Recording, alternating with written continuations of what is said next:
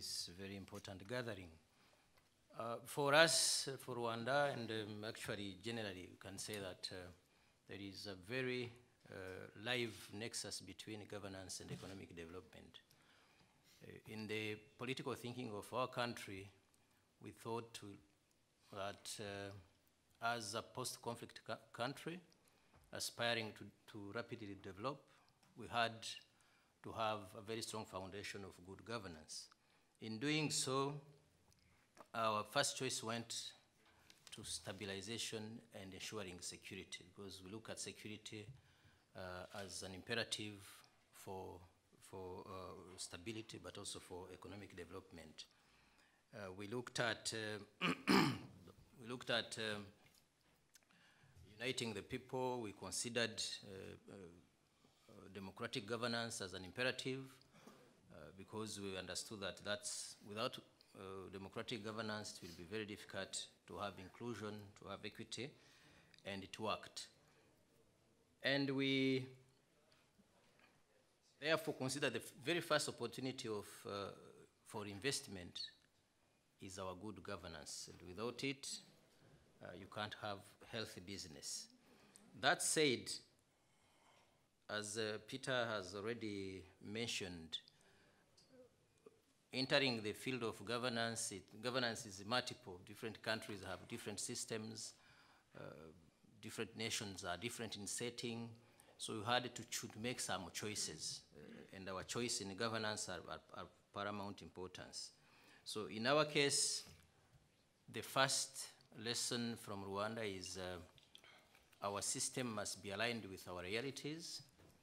And we had to have innovative governance because our problems were different from others' problems. So if you have an issue of ABCD kind, so we had to find solutions that are tailored to our challenges. So the governance we adopted is a governance for production, is a governance that allowed people to improve their lives, is a governance that allowed the government to include everyone, is a governance that actually spurred economic development. So when you look at Rwanda, therefore the economic opportunities for investment, as of now we can refer to, there are some critical sectors that when we look at it, they are really destinations for investment. The investment priority number one is definitely energy, as Harris also mentioned it. So as of today, we are at 40% of our 2020 aspirations in terms of energy. So that makes that sector critical, and without energy, you can't do much in terms of development. The second sector that is at a very good destination for investment is agriculture, especially when you look at agro-processing and agricultural transformation. 60–70% of our population live on agriculture, but our vision is to have the agriculture that is transformed, economic transformation based also on agricultural transformation, agro-processing, so that we have added value to agro products. The third very important sector for investment is construction and real estates. As of today, Rwanda has embraced the approach of creating or developing next cities to Kigali. Cities next to Kigali. There are about 6 in different regions, and those ones, we assume they will absorb an investment of billions of dollars, because we are looking at it that as centers of transformation, of economic transformation, that centers that will actually help us to also be more distributive in terms of economic opportunities, that will make sure that the center of Kigali is not the only one center in the country that is industrialized and attracting job creations and all that. And of course, the other very important destination for investment in the case of Rwanda is services, the sector of services, hotels, hospitality industries, and banking. Rwanda is positioning itself as a regional hub for services, and it's coming. It's coming. When you look at the air transportation, when you look at our regional strategic region positioning, what was used to be called as a country that is landlocked, Rwanda is becoming land-linked. So through Rwanda, you easily go to Eastern Africa, Southern Africa, Africa, and Rwanda is a member of different regional organizations.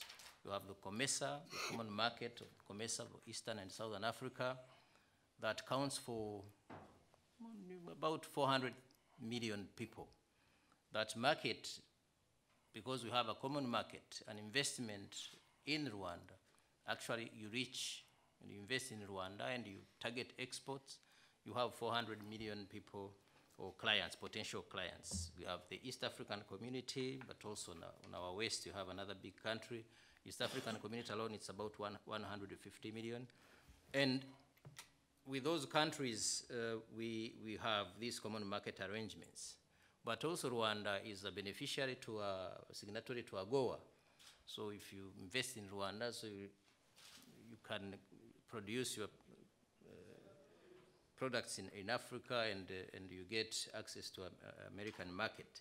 So, but really the emphasis is that good governance, without it, the economic development, the investment will be very difficult to maintain. Finally, the other thing I wanted to say, Rwanda has two other identities. One is that in the last 10 years, according to the World Bank Institute, the Doing Business report, Rwanda is the second best globally, second best reformer in terms of doing business. So we have embraced reforms in terms of doing business that made us one of the top 5 African nations to be welcoming, to have investment climate that is pro-business. The second that goes with that, and it touches an area that is very sensitive in some cases, is accountability and transparency. In that area, actually, in the last 10 years, according to, again, to the Worldwide Governance reports, is that Rwanda is the best reformer globally. So there is no other nation on the earth that has made as much as progress, as much as improvement as Rwanda did in the last 10 years in terms of enforcing accountability, in terms of enforcing transparency, in terms of controlling corruption. And the country has tripled its GDP in the last 15 years or so, and we are looking forward to be one of the middle-income countries in the next few years. And thanks to that, we've been able to make it because we innovated our governance, and one of the instruments that Peter referred to is our performance contract in Mihigo. That's a system that makes the government more efficient, that government officials more efficient.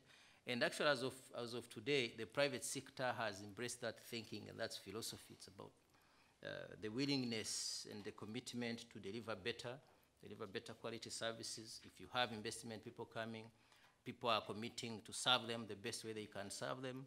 So it helps us to move forward fast. And actually, the private sector also has come up and is wanting also to commit, because if private sector also works harder and better, it goes without saying that they will be making more money, but also better money because they will be serving good people. So Rwanda is that country that, as I referred to before, is given the strategic positioning, given the governance good governance we are enjoying, given the transparency that we are instituting, and we are very keen on that, and given the internal, domestic, and external security we have hardly achieved, but we are cherishing very much security. So investing in such a country is as a guarantee for healthy business and sustainable profits, if I can say so. Thank you very much. Thank you very much. And now turn to someone whose group of companies has made the plunge and invested in Africa, Ebru. Thank you, Peter, for your kind introduction. And it was very interesting to see, to hear all the nice, good panelists. And actually, we have given a bid in Rwanda before, a couple of years ago, for some cement privatization. And I have to admit, it was a very well transparent process. We couldn't win, but we were very happy about the process, and we keep on looking other options in Rwanda. And I think Rwanda is one of the very important countries in Africa. So as LIMAC, we strongly believe in Africa's significant investment potential. And what we have done so far is we have started 3 projects at the same time. Actually, we first started in Egypt, but it was just a construction project. We built the Terminal 2 in Cairo, which was a World Bank finance project. It was a very difficult time because we started the project when we had the best relations with Egypt, and we finalized the project when Turkey and Egyptian relations were not that good. However, we finalized it, and then now it's currently under the operation and maintenance period. Afterwards, we are one of the second biggest cement producer. We are the second biggest cement producer in Turkey, and we started to look at the options of cement production in Africa. As Grant also said, I mean, what's lacking is infrastructure, and we are the infrastructure investors. And to build infrastructure, you definitely need cement. So it's like one of the most important items. And we have realized that the sector is growing like 20% very fast in the African countries. We started the projects in the first one is Mozambique. And actually, in less than 2 years, we built the plant. It's active and it's running smoothly right now. So everyone said that, wow, it's a great project. I mean, you build it very fast, and thanks to our local partners, the government, it's running smoothly, and we are very happy about it. The second plant we are building is in Ivory Coast. It's going a little bit slower, as you know, the governance could be sometimes an issue, because to have investors in the country, you really have to have a good governance, but more than that, you have to have the public decision makers to make decisions fast in every levels. So I think when the African countries have more and more private investors, I think this is one of the areas that would definitely develop.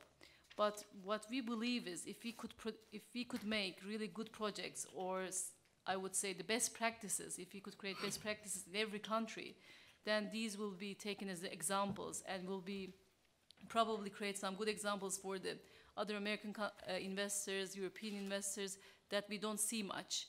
And we really would like to have, I think the best would be to have partnerships between maybe Turkish and Europeans or Turkish and Americans. And thanks to Turkish Airlines, of course, which was a big factor, they started to fly everywhere from Istanbul directly and at a very low cost. I mean, compared to the other airlines, I have to say that the connections plus the prices are really very good. The third option, the third very good opportunity that we got was the airport in Senegal. It was half built. It wasn't really moving fast. And then the government invited us with our other Turkish partner. And we took the construction, which was not finalized. And we started to build the airport from 70%. The airport will be ready in the 3rd quarter.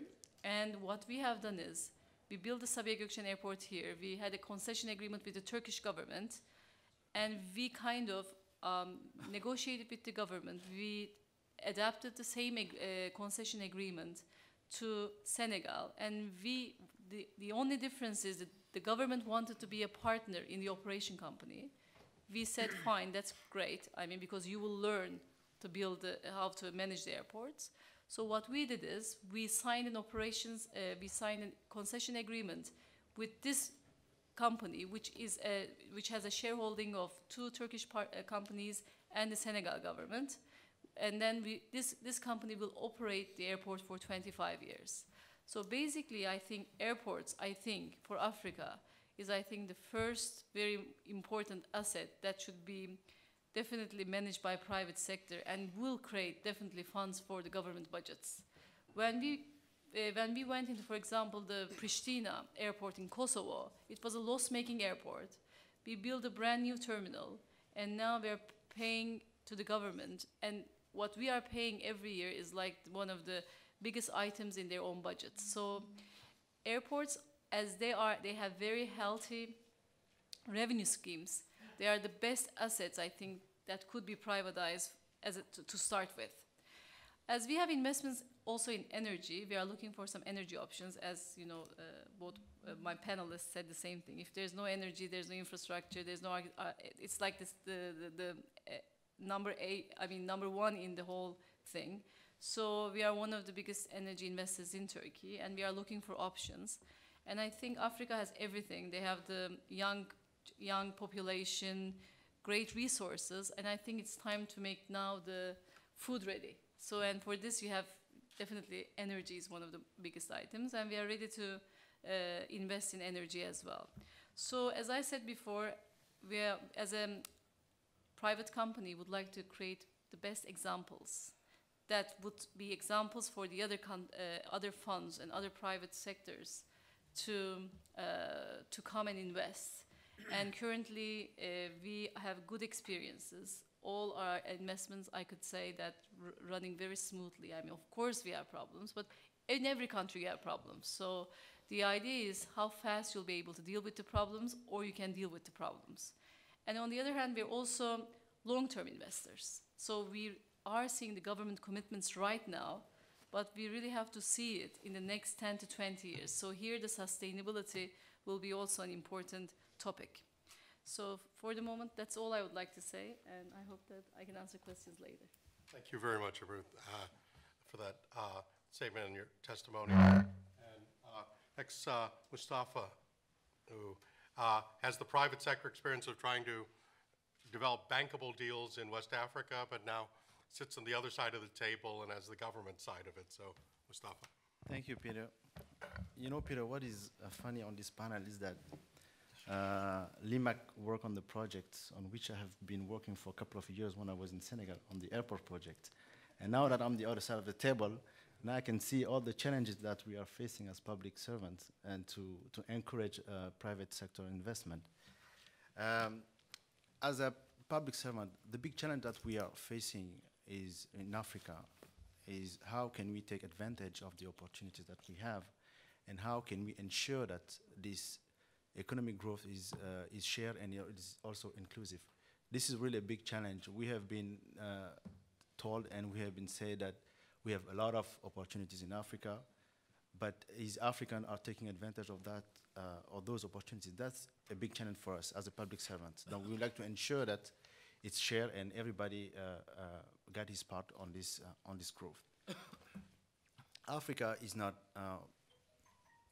Mr. Anastase from Rwanda, if I can say, from inspiring Rwanda, because Rwanda is inspiring everybody in Africa with their good governance. And Mr. Harris also talked about it. Africa is not an homogeneous entity. The landscape is different, people are different, countries are different, history is different. Type of investment that you can make in Africa are different, whether you are north, south, or east or west. And the level of development of those countries are not the same. You can have emerging markets, some countries that are more rated as emerging markets. Some of them are smaller and less developed, which are stated as frontiers market. And you have many of them which are post-conflict and conflict-affected countries, which we need a lot of also foreign capital. And most of the foreign capital that those countries receive are mainly a focus on resources extraction, so there is no formally transformation, so no value added. You have infrastructure and also servicing foreign aid presence in the country. So those countries really need, because I would like to really focus my speech on how maybe we can put down the barriers to investment to have a more attractive country and continent in whole. So our countries need foreign capital, of course, but there is some barriers that discourage sometimes investment, and many African countries are taking some reforms to address those barriers. The barriers are merely are around four. You have two on the country level and two more on the firm level, which is the private sector itself. So, because to encourage the private sector development and to invest their investment, those barriers should need to be down. I'm talking on those points because now I'm the other side of the table. Now I better understand from inside what private sector can face when it comes to a country in Africa in general. So at the country level, we have sometimes, most of the time, the lack of quasi-public goods, which means the physical infrastructure are not sufficient, such as for transportation, energy, or water. We have also the soft infrastructure, which sometimes we forget. It's the educated workforce. When you like to invest in big industries, then you need to have a well-trained workforce, and also the environment. And second, you have the political risk. We can talk frankly, sometimes when investors come to Africa, they're afraid of what could happen with their returns. And on the first lack of infrastructure, we have seen for the last 10 years that we are putting in place some regional projects and continental projects through the African Union on the political side, and also the regional thing that even Rwanda and Kenya are trying to implement a new railway projects. And also in Western Africa through ECOWAS, which is an economic zone in Africa, and we have some regional projects to address, to ensure that those barriers will be put down. For the political risk, we are working on many initiatives and many reforms to enhance our investment climate, as Mr. Anastas said earlier, and also to enforce our own capacity as a public servants to speed up the all the transactions when they come in, as Limak was saying, that you need to have a public sector that is proactive and can better address the issues that are raised for the concern. And at the firm level, you have also some kind of barriers on which many countries have worked for the last couple of years to address them, is mainly on the asymmetric information, because the investor doesn't have the same view, and if he has a partner in the country. So we need to reduce the gap between the way they see their investment climate in the country. And the last one is, of course, the transaction cost. To develop a project in Africa, it might be costly for the investors and also for the entrepreneur, which is in Africa also. And so there's a lot of initiative, a lot of work is being done to develop communication between, such as if there is some commercial mission here in Turkey with some entrepreneurs from Africa to come to Turkey, or the big summit, political summit that we are seeing right now between Africa and many countries are also helping to reduce those, to put down those barriers for investment. So all the sectors are really diverse, depending on where actually you would like to go and the level of which you would like to enter and the return that you are expecting. Because we know that investors are not philanthropists, they are businessmen, they would like to make money, but we need to ensure that they will make their money, and that also Africa will take advantage of that.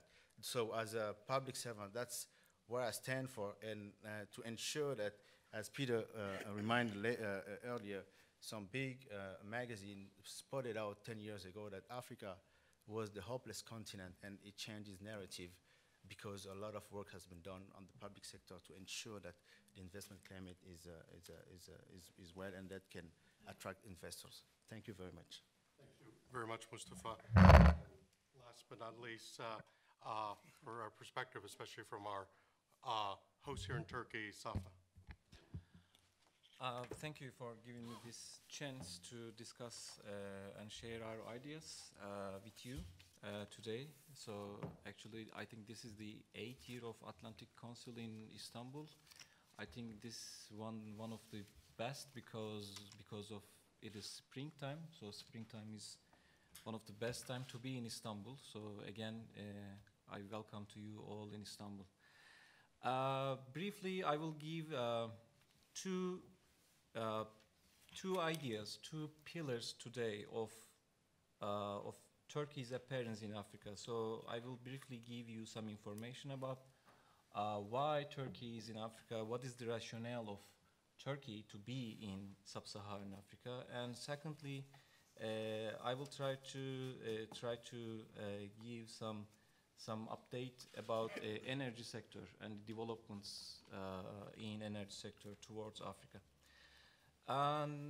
Basically, so we can assess Turkey's appearance in Africa in 3 different periods. So if we assess the first period, so we have to get back to the Ottoman times, because Turkey was controlling the Northern Africa, Northern Africa, but its impact was feeling in the Saharan, today's Saharan countries as well, like Niger, Mali, Chad, Mauritania, Sudan, Ethiopia. So it is because the Ottoman Empire was not the colonial power at those days. So Turkey the Ottoman Empire remained a good reputation in the continent. So what I'm saying is Turkey's soft power goes back to the Ottoman times. Now, thanks to this kind of power we have today, so we have some influence in some countries in Africa. So the second thing regarding the soft power, which is important, what we experienced during the 15 years regarding the economy, because of the Turkey is an emerging economy. So some countries in Africa can think that Turkey can be a model country for some sub-Saharan African countries. So we suffer from the instability in the politics regarding the military coups and inflation in economy and high interest rates. So these are like the same for sub-Saharan Africans today as well. And also when we come to the second period of Turkey's appearance, in the modern time. So in 1998, Turkish government pronounced that African opening strategy, African action plan. But we couldn't manage to realize this project till 2005. After 2005, the firstly NGOs, civil servants and NGOs and foundations rediscovered Africa again. So the main object and main target was the same, which was the humanitarian. And also state-owned state actor, which is TİKA, Turkish Aid, started to go to sub-Saharan countries as well. So at the end of the day, maybe we are seeing that more than 2,500 wells, for example, finished by TİKA and the NGOs. And those NGOs managed to finish some hospitals, schools till today, which also created or supported to Turkish appearance in the continent as well, because Turks were going there and without asking anything, and in return of nothing, they were just doing those projects. That was amazing, and this created a unique model, and we say it is as a Turkish model. If we look at the commercial-wise, Turkey is, relatively speaking, a new player in Africa. So we have some limitations in terms of finance, investments, but still we are discovering our opportunities and the limitations, and we are expanding them. For instance, the trade relations is growing up, like you all know. So it was like $2.7 billion in 2005. Now it's increased more than $9 billion just for sub-Saharan Africa. If we add Northern Africa, we saw like $20 billion. And in terms of logistics, so some of my colleagues just mentioned about the logistic abilities of Turkey, rightly so, like Turkish Airlines. So they are operating more than 40 destinations, and we have 41 embassies in Africa, and the aim is, so we will have like 54 embassies. That means each country in Africa by, I mean the embassy, by 2023.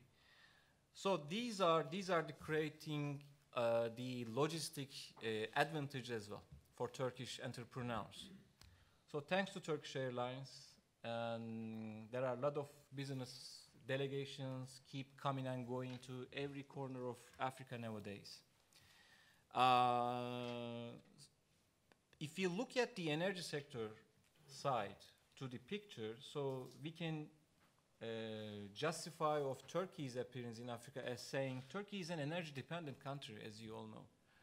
So the important thing is by reaching the African resources, which is the benefit for Turkish side, as you can expect, it would be great actually, because I mean if you are giving some information about the national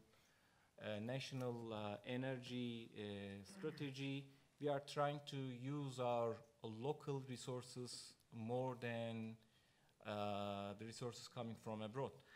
And in that wise, sub-Saharan Africa is over there, and we are trying to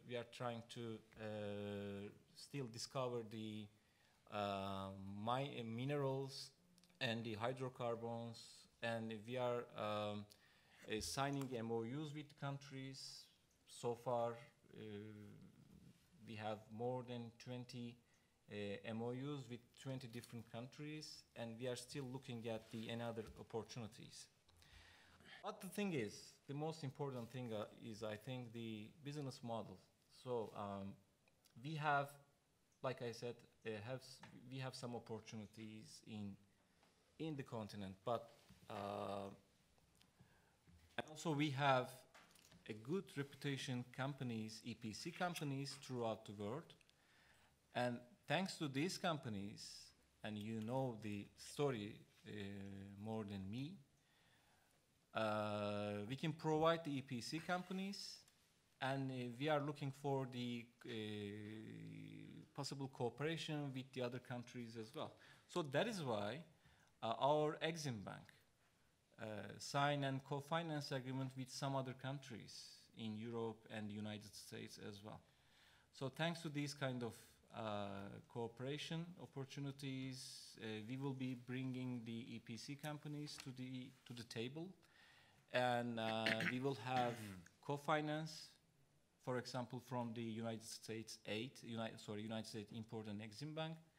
And on the other hand, at the end of the day, our African friends will be reaching the electrification, for example. So when we are focusing to reach the, for instance, the hydrocarbons or so at the another side, so needless to say, it's a big problem, electrification for the Africans. The lacking of electricity is such a problem for every corner of the country, continent. So in this regard, we are on the way to develop the business model, and we are looking for the any opportunities coming from the other counterparts, and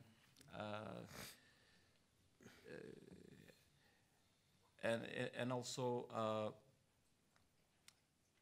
I can say Turkey trying to have a unique position in the continent at the end of the day. And I think at this stage, thank you.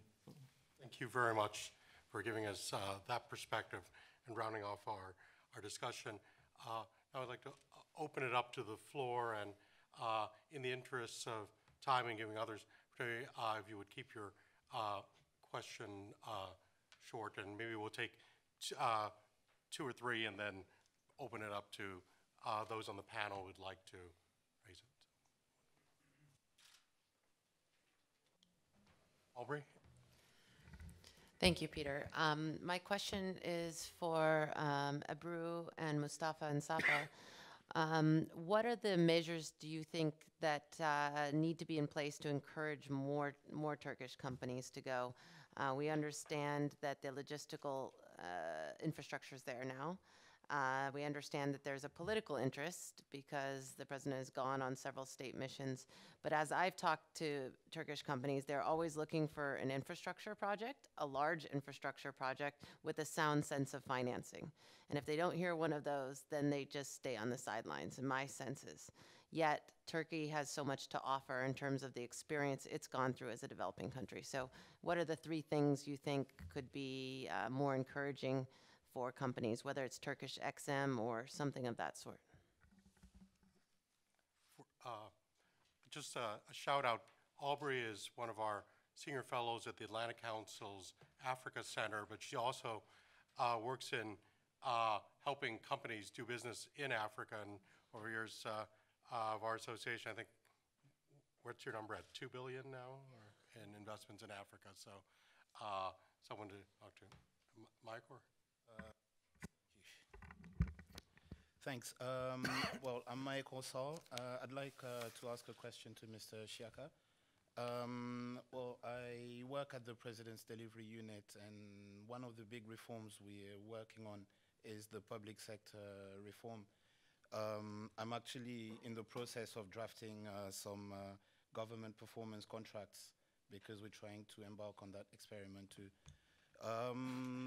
Basically, I mean, what we're trying to do with this reform is improve governance, improve the quality of services, improve equity, social and territorial equity, as well as modernize the administrative processes. But one of the big problems we're facing is implementation. For different reasons, obviously, there's often a lack of political will on some certain aspects of the reform. There's we're having difficulties of getting the stakeholders to take ownership of the reforms. There's a problem with accountability from the stakeholders, and there's a big resistance to change. So could you please share with us like some of the experiences that you put in place in Rwanda to get around some of the problems I just mentioned? Thank you.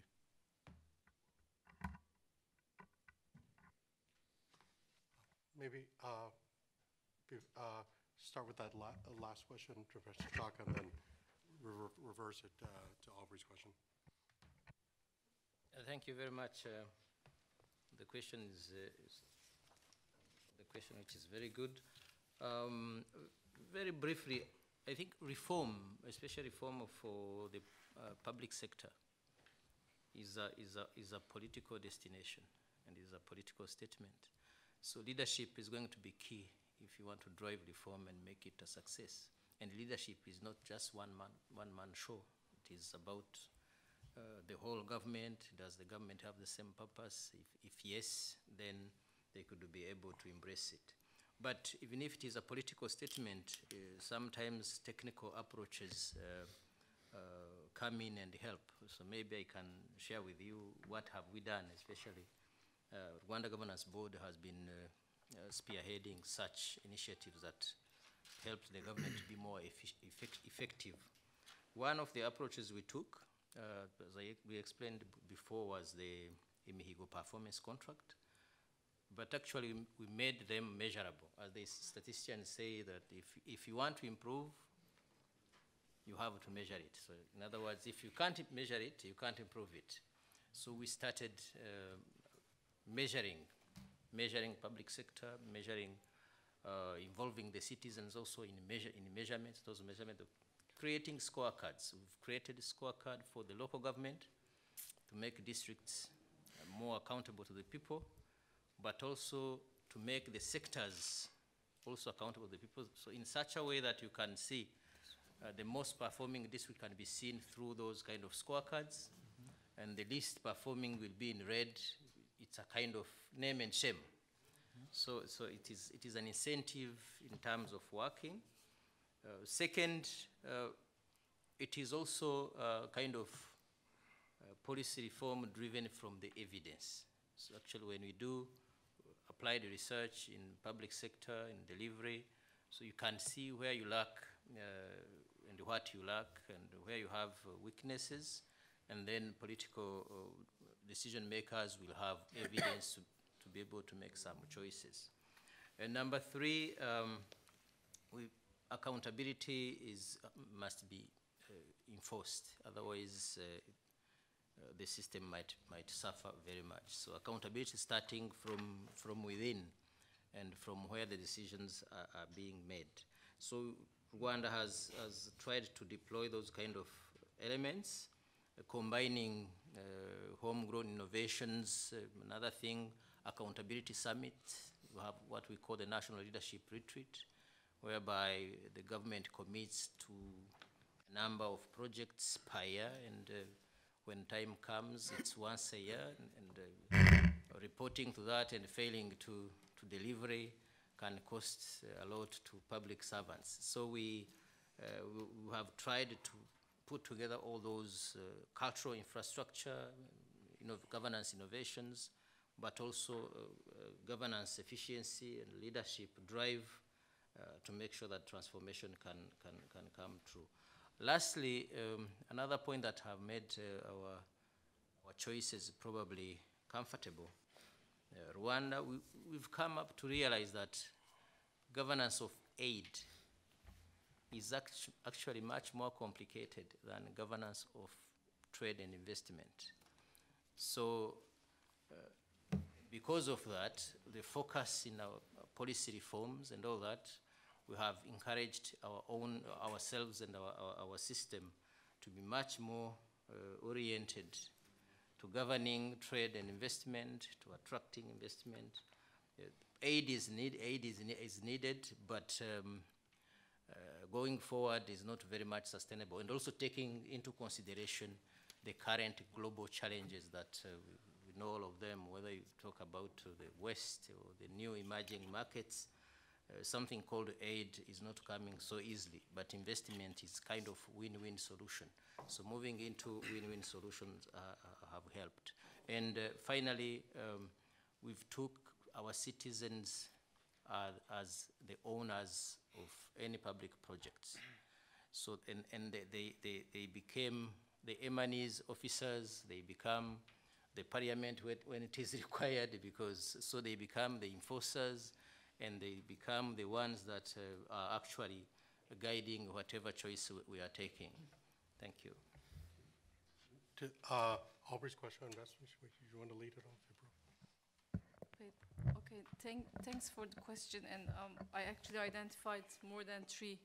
I don't know if it will help.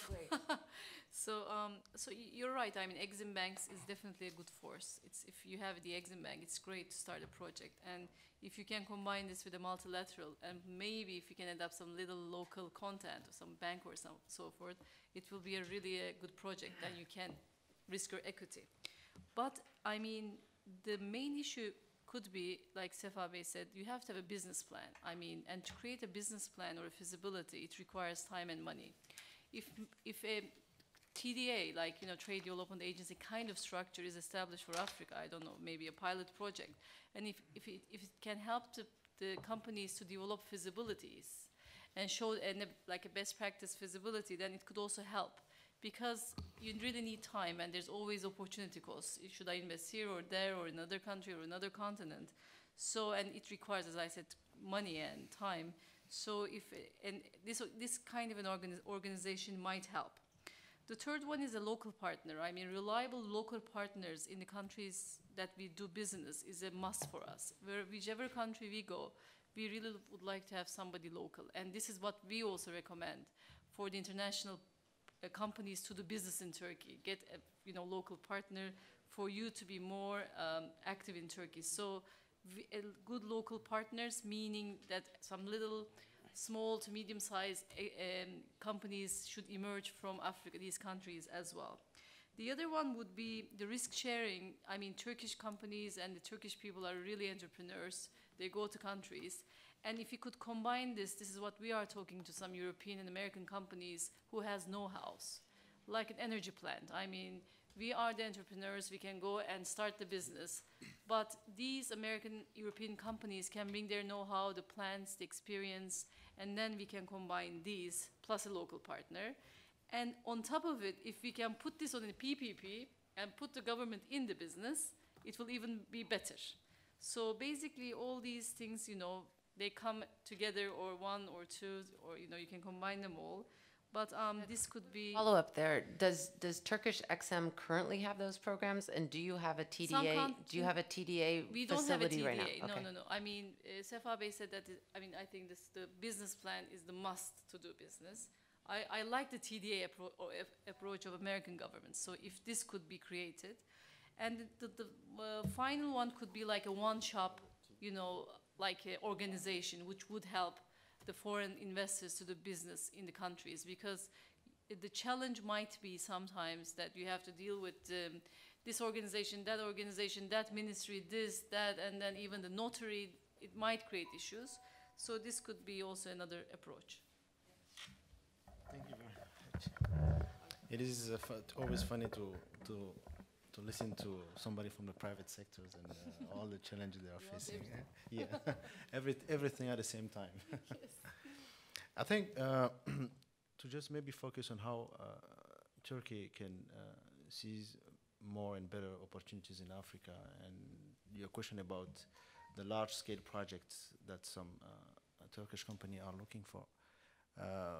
Earlier, I have mentioned that Africa is organized, is not an homogeneous entity, but is organized through the African Union with some regional economic communities, where you also have regional projects. For example, Mali, in my country, is within the West African Economic and Monetary Union, where we share the same currency, we have the same economic zone, and we also have some regional projects. 2 years ago, that zone made an investment promotion activities in Dubai, where we actually put all our regional projects to attract, because we know that sometimes some investors need large-scale project, 500 million, billion, a couple of billion of dollars or euros of projects. And as Rwanda did with Kenya and Namibia, I think, Mr. Shiaka, the railway project in Rwanda, it's with Kenya and Uganda. So those are large-scale projects. And I think with all the continental summit that Africa is having with many countries, and Turkey also, those regional projects could be proposed to Turkish investors. And because some country itself, sometimes the market is small, it's too small, so it's not enough for us investors to go there. Thank you.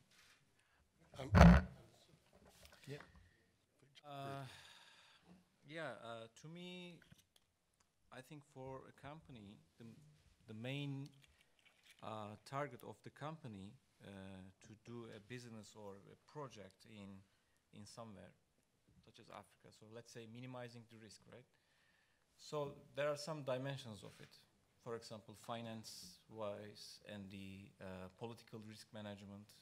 So if you look at the finance, so I just mentioned the Turkish Exim, but if you look at the Exim banks in the world, so you can see that they have their own limitations. That explains why China and how and why China is successful in Sub-Saharan. And we have to create a unique finance model. Maybe just for Turkey now. I mean, we are looking for and considering and working hard to develop an Africa Investment Fund, for instance. But Turkey has their limitations as well. But at least this is something. This is something, because this is the exploration period, still exploration for the Turkish entrepreneurs. So that is why maybe it can be an answer for the finance-wise. If you look at the political risk management, so maybe we should focus to PPP models for the Turkish consortiums. So maybe we will be providing the Turkish state-owned companies to the consortium in order to minimize the political risk in the eye of the Turkish entrepreneurs or so, or the other third parties. Like I said, Turkey will bring the Turkish enterprise will bring the construction power, and we will have the equipment from another country by having the finance, and it would be the maybe model, a unique PPP model maybe also.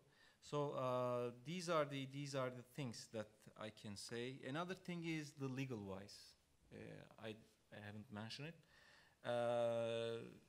Yes, when you look at the business model, there are two dimensions: finance and legal wise. So companies always wants to see the proper, sustainable regulations in the countries. So I think this is another thing to have a kind of essential for doing a project and finishing the project in a country. In that wise, yes, Turkish entrepreneurs have a lot of responsibility in the continent, because we are focusing more about by starting from Somalia till Guinea, and there are a lot of countries there, mainly landlocked countries, and to be honest, it is just not easy to reach there and finishing the projects. Thank you very much for that. I'm sorry we've run out of time, and the next session begins very shortly, but this conversation can certainly continue outside.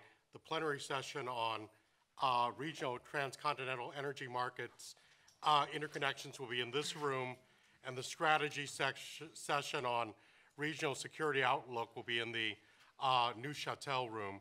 Housekeeping reminder, please remember to wear your credentials at all times, and be sure to download our app at AC Summit for the latest updates.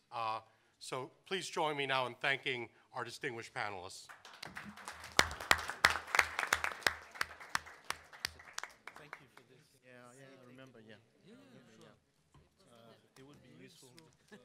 Yeah, it would be really useful. I appreciated your intervention. You are building it right now. No, we are not doing it, no. It's a project.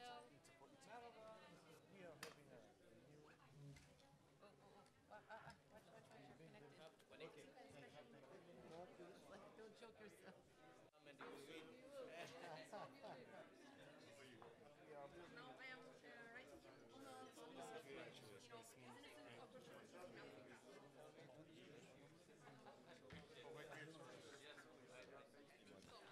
choke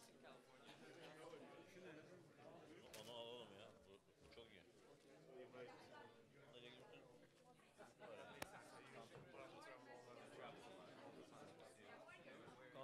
Anla ile ilgili bir şey yapacaksak.